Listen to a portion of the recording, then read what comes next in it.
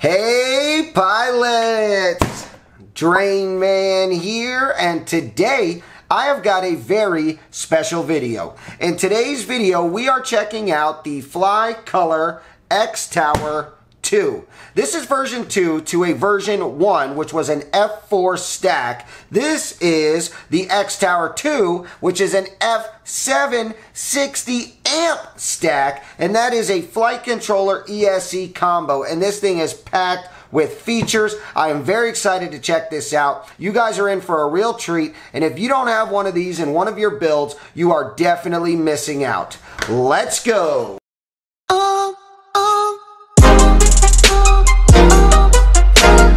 Alright, let's go ahead and dive in. So what comes inside of the X-Tower 2? And let's take a peek at it. Oh, wow. Alright, so right off the top, we have a nice Flycolor sticker. And that's their little logo guy, if you'll see here. That looks familiar now, don't it? Yes, it does. Alright, we're going to set that off to the side. And then under the foam, oh, wow. Wow, look at that. Oh, that is gorgeous. Look at this thing. Oh, my goodness. Alright, let's not get too much into it just yet. We're going to set it aside. We'll put it right here next to our sticker. So we've got some more foam, which is nice. It's nice to see that it is packaged nicely. But more importantly, what features does it have and what does it come with? So you'll see right here we've got our instructions, and then under that we have a little baggie of goodies. So if I pour these out, you'll see that we've got our XT60 lead, and that's nice to see because without that you can't wire up your ESC. Nowadays it's pretty standard for a ESC or stack to come with an XT60 plug. Next up, we've got some plugs. We've got 1, 2, 3, and 4 of these small little 3-wire plugs. I'm not sure what that's for, but I'm sure we'll find out here shortly. And then you've got 2 little tiny pieces of heat shrink and a capacitor. Now the capacitor is a Rubicon, and it is a 35 volt 560 microfarads, and that is what this heat shrink is for. Watch this. If I slide this over here, I can then take this one and slide it over there. Boom. Now what you'll do obviously is you'll cut this to the correct length, and then you can heat shrink so nothing touches and you don't short anything out. You also get one more connector, and that is your plug. And what this does is this makes connecting your flight controller and ESC so easy. All you have to do is plug it in here, and then you loop this around and plug it in here, and then you're done. She's all set. So diving right in, the first thing you're going to notice is that this thing is gorgeous. It comes in a very cool purple color, and that is the Flycolor signature, right? Who else do you know that has purple flight controllers, purple ESCs? And that's exactly what you see here, and that is absolutely cool, and it's definitely original. Now also what they've upgraded since the X-Tower 1 is we went from USB to Type-C, and that is much better, much faster, and there's no orientation. You can plug it in upside down, forward, whatever works for you. And we're seeing this a lot. The more and more flight controllers we look at, the more we see that they're all moving to Type-C. So the next thing you're going to notice is right here we have our microcontroller, and that is a nice F7. That is not an F405. That is a F722. Also, you're seeing plenty of capacitors on board. Look, they're all over the place. And if we flip this guy over, the ESC is packed with a lot of ceramic capacitors as well. And right on top, I know that you guys are seeing this. This is a squiggly line of trace. And what that actually is, if you combine that, so you've got this right here combined with this IC right here, and that gives us Bluetooth. Yes, Bluetooth. And I know that's no surprise, especially for the Speedy B adapter guys. You guys are seeing this all the time. But if you like Bluetooth, I mean, it's great to have. You put Betaflight on your phone, and then when you're out in the field, there's no tinkering or messing around. You just connect with the click of a button. No wires, no plugging in.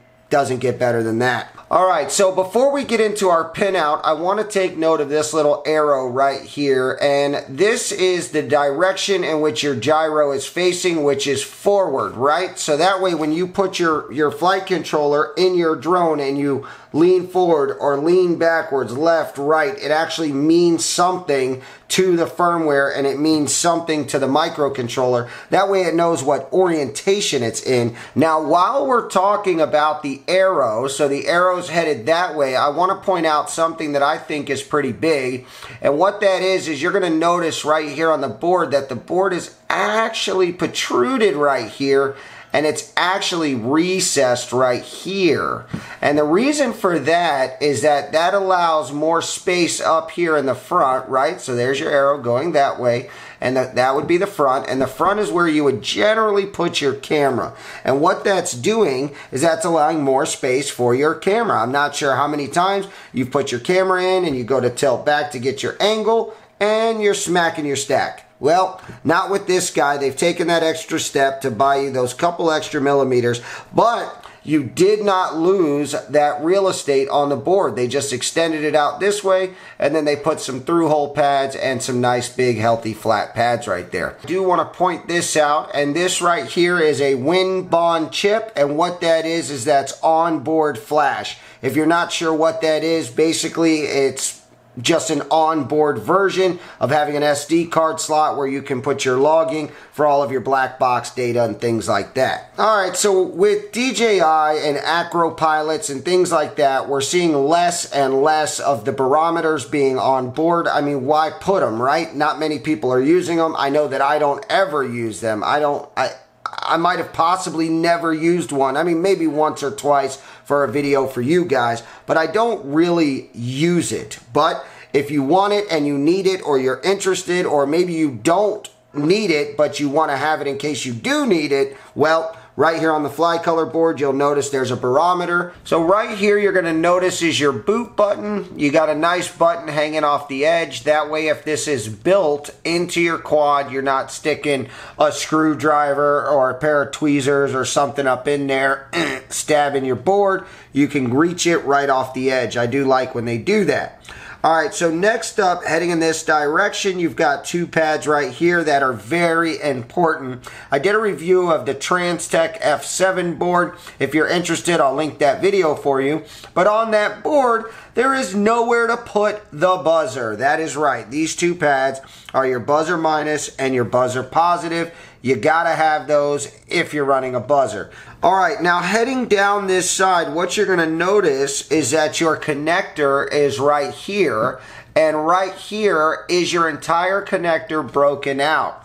Now, if you've never flown the X-Tower, or you did not have the X-Tower 1, then you wouldn't know, but the X-Tower 1 actually had no pads at all. I don't even think it had one pad.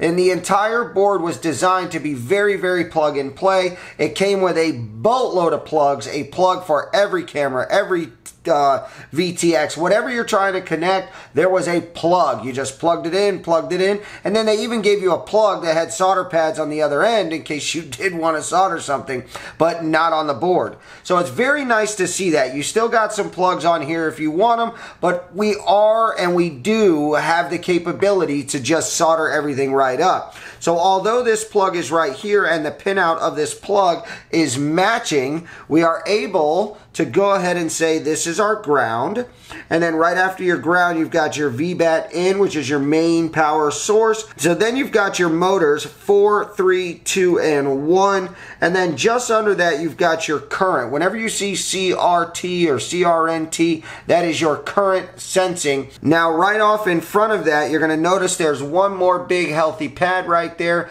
and that pad is your camera control. That is where you'll connect your OSD if you want to go ahead and wire up your OSD. Not all cameras have that. So here's what we got here. We've got a ground, and then UART5, which consists of TX5 and RX5. And then right here on the right, you've got a 5 volt, 10 volt, your camera and your VTX.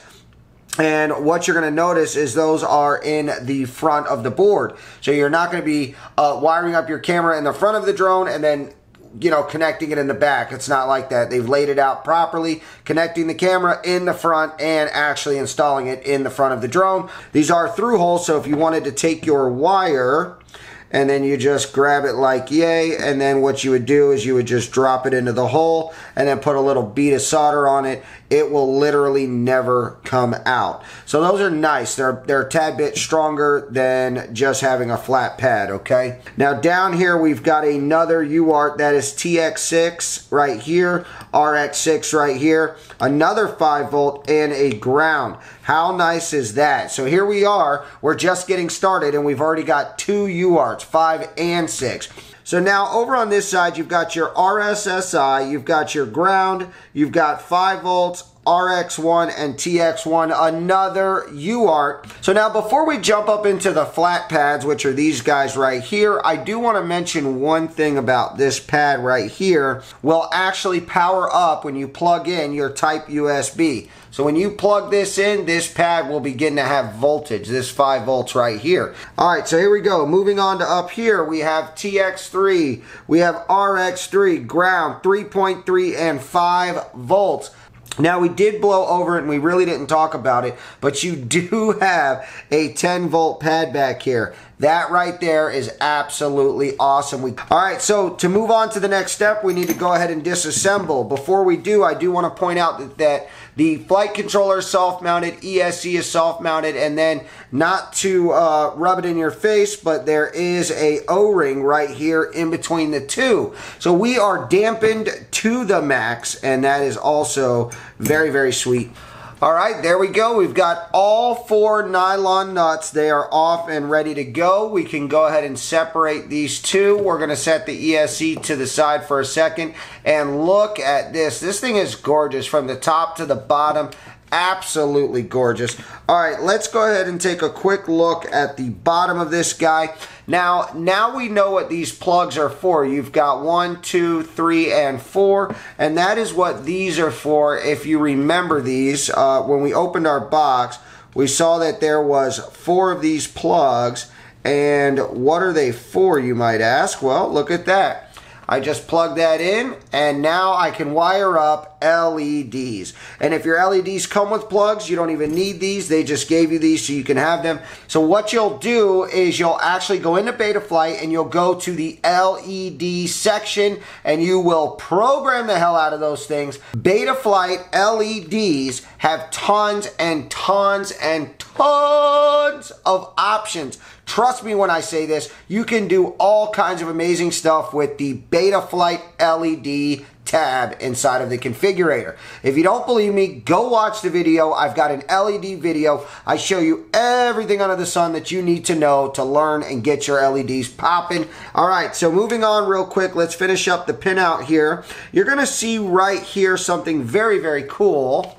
And what that is your DJI wiring up capabilities right here. You've got RX1, ground, RX2, TX2, ground, and a 10 volt. That's right, you can connect DJI to this board seamlessly and have a great flying experience. You can fly HD. All right, these are through holes, so that means that these pads are exactly identical as to the ones on top, and the same is true for over here. These are through hole. That means whatever you see on this side is exactly what we saw on this side, and I already went over that pinout. So if you're interested in what these will be connected to, just flip the board over and it's exactly the same. All right, so now looking on the back side of this board, we've got 1, 2, 3 big inductors. We've got a nice Betaflight OSD chip. This is the standard chip that everybody's using. You've got a nice crystal resonator right here.